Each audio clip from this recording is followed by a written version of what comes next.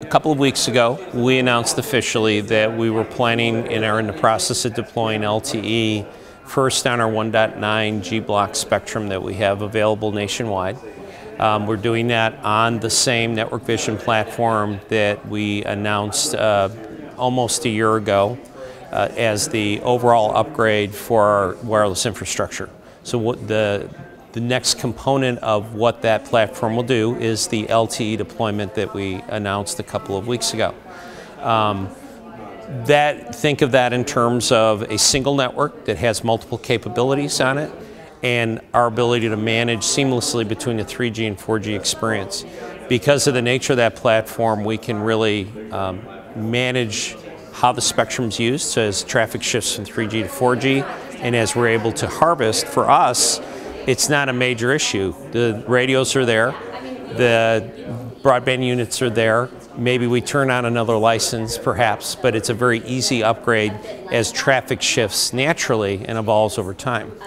So as such, since we announced that we were going to deploy LTE as an extension of our existing 4G service portfolio, that puts us on the roadmap that takes us forward with the 3G PPP standards, which includes in the future LTE Advanced and the future releases of LTE. We fully expect to be deploying those as they become available in standard offerings with our suppliers.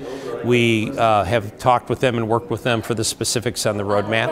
And so this morning in one of the sessions, we had talked about LTE Advanced probably being available in the first half of 2013, which is really just consistent with what's expected from a global roadmap and a vendor roadmap perspective. So that's just a matter of you evolve with the technology as it becomes available and take full advantage of the capabilities, several of which we're very interested in because it will create a lot of benefit for our customers through our network deployment.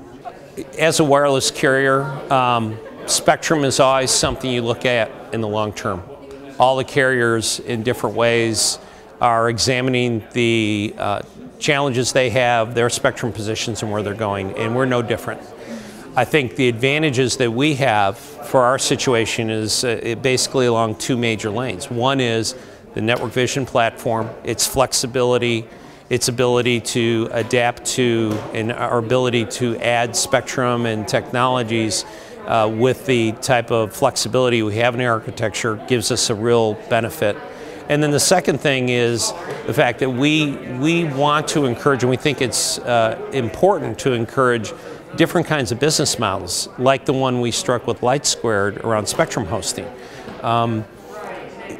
They have some spectrum that they're working on getting cleared through the FCC. We have a network. Why not bring the two together to make a cost-effective solution, with the goal being just providing a more economical infrastructure that customers can use. All the operators, such as ourselves, are dealing with the tremendous growth of data traffic that's occurring across the industry. It's very well documented. There's lots of studies. They all say the same thing. I think from our perspective, we really embrace that as an opportunity.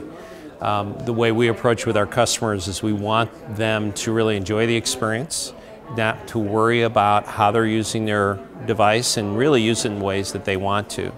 So as such, we really focus heavily on that user experience to manage the data traffic with a combination of approaches. The first and foremost is the deployment of network vision architecture, which helps create a foundation for a much lower cost, fundamental wireless mobile data architecture that's very flexible.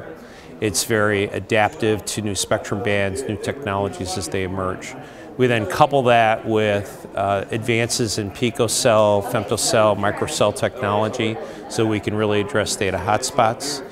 We also add into that, how do you manage the total amount of data in a way that preserves the customer experience by looking at the traffic type, what type of device you're delivering it to, and deliver to that device the necessary bandwidth to create the experience the customer is expecting, but also to optimize how much bandwidth you are using, and that way you can accommodate more customers for the available RAN capacity you have.